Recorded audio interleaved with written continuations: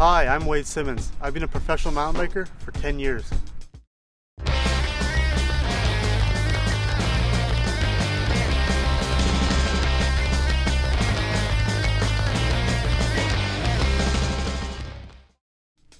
Today we're here on behalf of the BC Injury Prevention Center to outline the 4 key survival skills that has kept me competitive and healthy throughout my cycling career.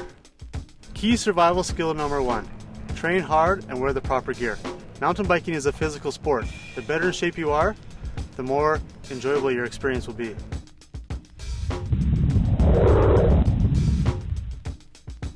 It's important to start the day out with a proper meal. You don't want to get onto the trail hungry. Also, if you're planning a long ride, carry a bar with you or a gel.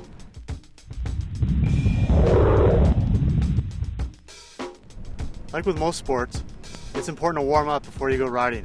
I like to do some stretching, ride around, loosen up a bit. It'll prevent injuries in the long run.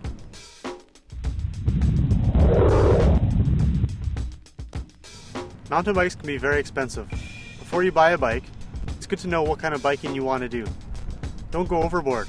Buy the bike that's proper for you.